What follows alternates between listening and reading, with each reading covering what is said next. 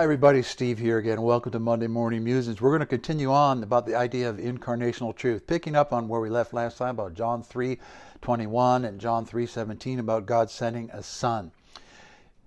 The world is not waiting for a better informed Bible encyclopedia.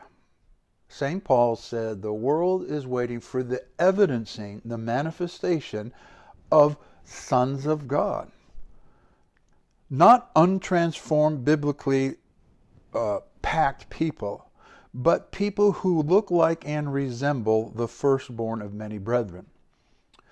God, in the Old Covenant, when he sent information via the tablets, it didn't work.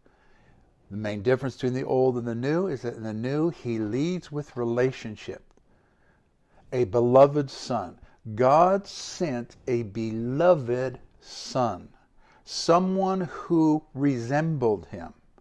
That beloved son took on our form. He felt our pain.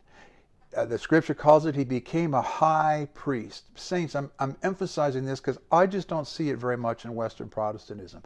The idea of identification and priesthood is just left out in the typical Protestant message. I have actually had so-called leaders tell me that what I'm espousing to you today is error, because we don't have to feel what people feel. We don't have to identify them. Our job is just to deliver the Bible to them. The Bible has, well, that's what Luther taught, and I understand where that came from, but I'm done with that, and I hope you are too. This world is not waiting for another sermon. Think about it. If all this world needed to be transformed, or our culture needed, was a better sermon, we have sermons thousands every week. The airwaves are saturated with information, but what's missing is someone who's willing to identify with another human before they start presenting Bible info to them. Listen carefully to me. You cannot read in another human being, I'm talking about our relationships with another human being. You cannot reach someone with reason until you have dealt with their pain. Everybody has pain. Everybody has damage.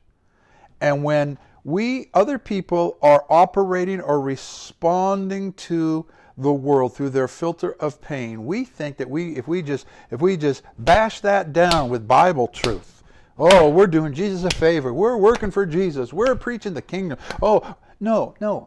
You have to identify with people. Identify with them. Heal them. Bring the kingdom of Jesus to people, not just kingdom information. Bring healing to them. Let them find in this relationally alienated and lonely world, let them find another soul who cares. Let them know that to the degree that's possible for one human being to feel another, that you are sorry for their pain. That you know what it's like to hurt. Jesus knows what it's like to be one of us. That's why he could teach us with authority. And my premise is that's what's missing in Western Christianity. We have a lot of Bible info, but nobody is really delivering with authority. They're not truthing it because your average Christian thinks all they have to do is study the Bible and they don't have to touch you at a human level. What about carry one another's burdens? What, does that just apply to the community of faith? Doesn't apply to our neighbors? We just gotta bring the word to them, brother. Bring the word to them. The word. Well, listen, Jesus is the word, and the way we bring the word to them is we bring Jesus to them. Not information about Jesus. The gospel is not about mastering content.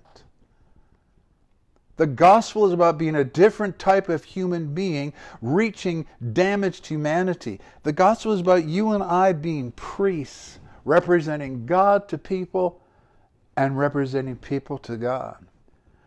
And I'm convinced the real gospel, an incarnational gospel, a gospel contained in people who are carrying a message and putting out an aroma. And we will talk about that in the next episode. See you then.